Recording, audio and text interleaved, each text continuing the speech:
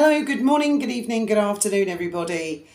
No boats, no traffic, no Big Ben. I'm sick of even trying any of that. It's a nightmare. So now I look like a kidnapped victim, a hostage in a cell. I'm just sitting in a quiet corner in the hotel room. Right, so Harry and Meghan want to go to Sandringham for Christmas. I think we guessed that last week, didn't we? Maybe before that. In fact, a few years ago, I distinctly remember a lot of people saying, I predict that after a couple of years, they will come crawling back because they'll probably run out of money, probably run out of options. I think Jermaine Greer said, if they're left to their own devices without any interference from anybody, it's bound to be a complete unmitigated disaster. And she was absolutely right. Who knew someone like Jermaine Greer would come out with something like that? Very prophetic. So, I mean, the article is in the Daily Mail. It's not the head story now, but it was this morning. It was the top story that basically says Harry and Meghan have not been invited to Sandringham for Christmas, but if they were to be, they would definitely accept. However, it adds, and it's inside sources, and the Daily Mail say, we have taken comment from the Sussex team on various parts of the article. The Daily Mail, Harry and Meghan are quite happy to sue them. So, Daily Mail, maybe they're making it up. I seriously doubt it. It's certainly not going to be the King or the Palace who's leaking this, is it? It's obvious it's the Sussex camp. It's insiders from their camp. Who else could it be? There's only two options. It's either them leaking it or the newspapers are making it up. That there's a theme now. The newspapers, they're building momentum, which is what they do. They build like a wave until it turns into a wall of water and then it comes for them. So we're in the building of the wave and we're in November. We're not even in the month of December. And it's coming thicker, faster.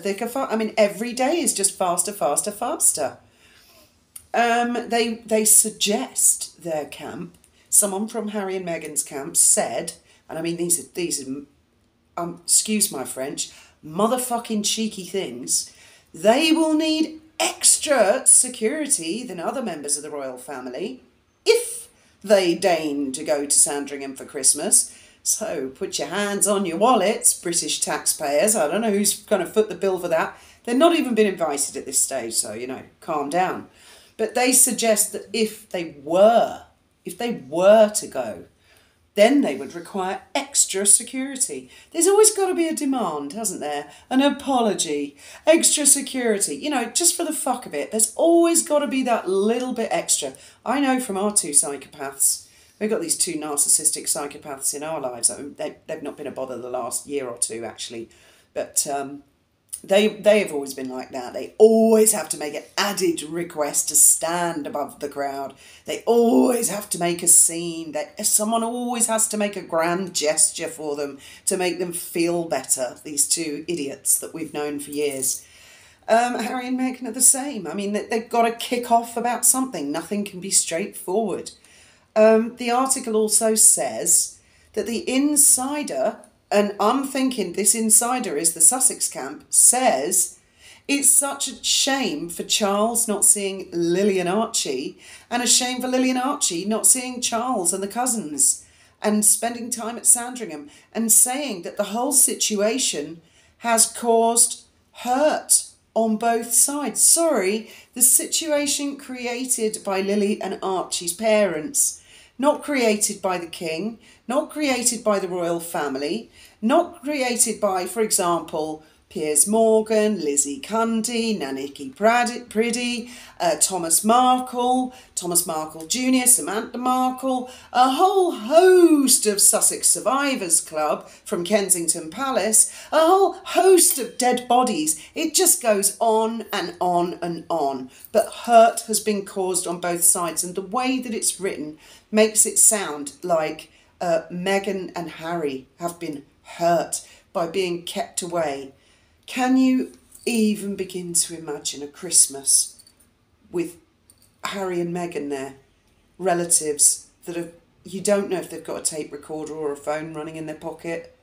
You don't know, even if they're searched, you don't know if they're going to repeat stuff, embellish stuff, blatantly lie, talk to Omid Scobie.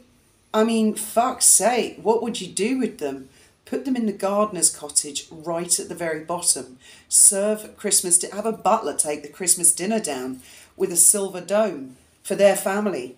For Charles to see his grandchildren in the presence of many professional witnesses with cameras rolling to prove what was and wasn't said. I mean, they've got some serious front, haven't they? It's basically, they are begging for an invitation to Sandringham because nothing is working for them. Why do they need an invitation to Sandringham? They want family, they want grandpa time. What about Thomas Markle? Why don't they go down and see him for Christmas? Why don't they start there? Start mending fences there. Oh, wait a minute. I don't suppose Thomas Markle's got £28 million tucked up his backside to give to that pair of leeches so they can run off and cause disaster and mayhem again. As I've said many times before, Hollywood A-listers have been watching this nightmare unfold and none of them are going to want Harry or Meghan around. None of them, believe me. They've got their own skeletons. They certainly don't need to invite people into their lives who are prone to making shit up, just blatantly making shit up. Bad enough if the skeletons got out of the closet, never mind made up, fictitious, fairy tale skeletons on top of that. So, I mean, she has made herself into the man who caught death in a sack. Now, for fairly new subscribers, because I did the story of the man who caught death in a sack last year, basically this old soldier, it's kind of like a 3 wishes granted type story, and he was given a sack where anything or anyone he commanded to get into the sack would have to. And he had a card game with a load of devils in a castle to try and win it back for the Tsar. And he won the card game, but being devils, they reneged on the deal and they said, no, we're keeping the gold and we're going to kidnap you. So he produced the sack and said to the devils, get in this sack, which they had no choice. They got in and he bounced it and sat on it and hit it on the walls until they were all begging to be let out. Finally, he said, I'll let you out if you leave me in peace with the gold and go away and I'll never see you again. They said, yep, deal done. So he opened the sack, but as the last devil went out, he grabbed it by the foot and the devil pulled so hard, his foot came off. And the soldier said, I'm going to keep your foot.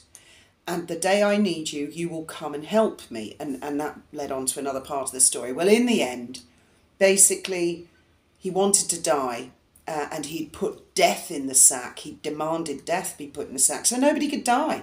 Absolutely nobody. And people were getting older and older and more ill and they couldn't die and they cursed the fact that death wasn't coming. So he felt bad and he went and released death. But when he released death, death was so scared of him, he never came back for the soldier. He came for everybody else, but he would not come for the soldier. So the soldier went to hell to ask if he could get in. Oh, no, that's right. He went to heaven first, and heaven said, no, you're not coming in.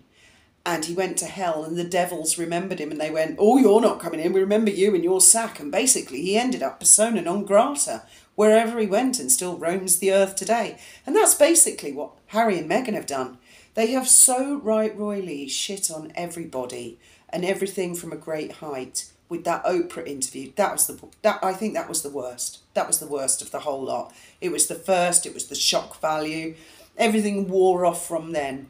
That Oprah interview was the biggest mistake of their lives. Biggest mistake for Harry, because that was the end, really, of the trust between him and his family, I'm sure. I know if it was a member of my family and they did that, the trust will never come back.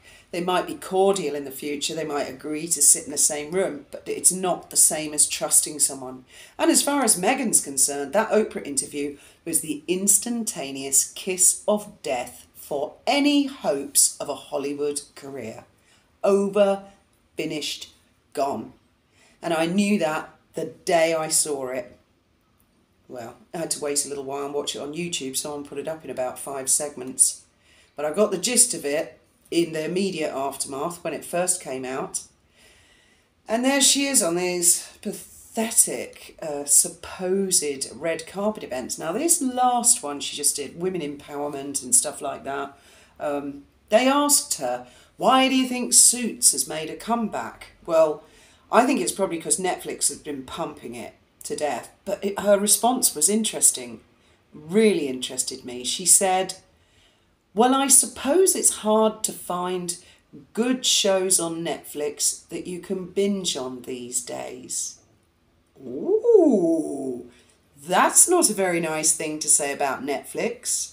Could that be a little bitchy retort because Netflix have already parted company? I wonder, could the begging for an invitation back to the royal family be because they know there's another similar Spotify announcement on the horizon? I mean, come on, can you imagine them walking to the church in Sandringham?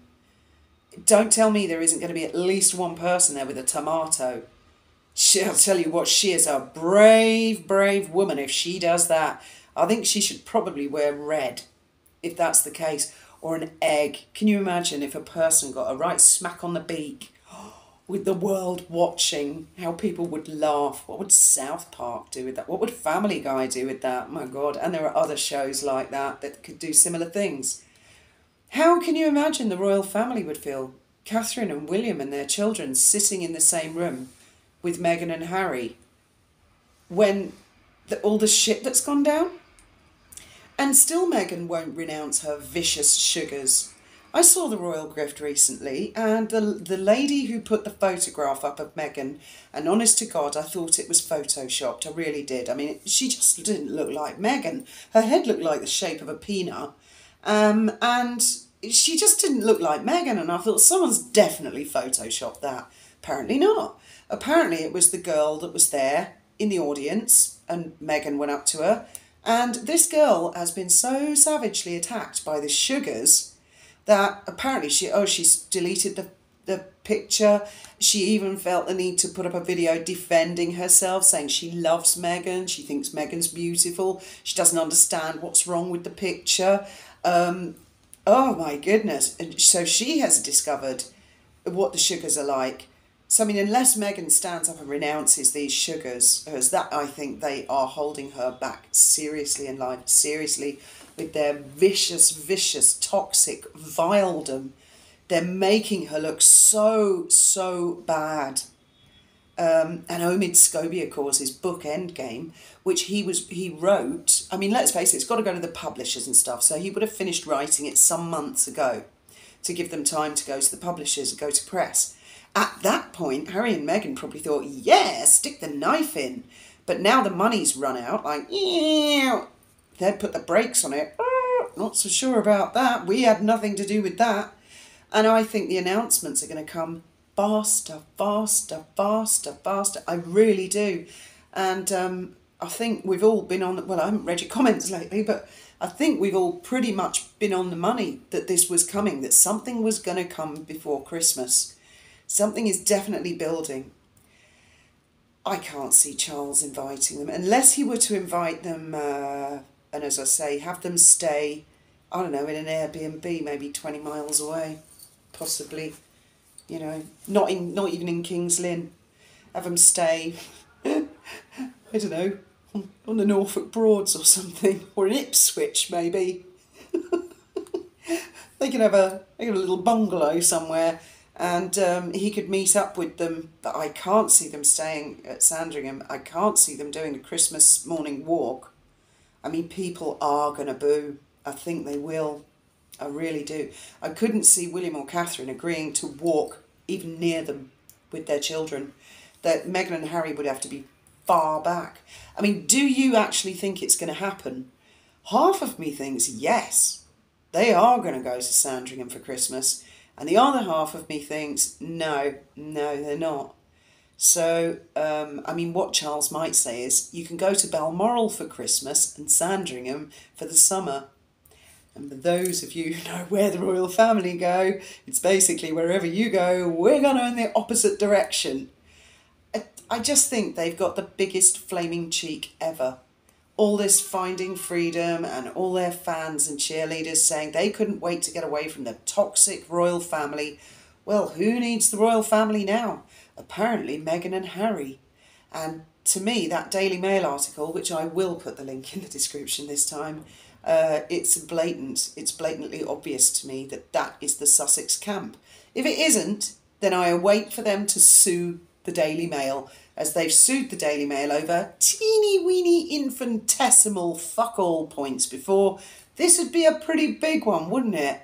Like suing Yahoo for saying Harry's $28 million in debt.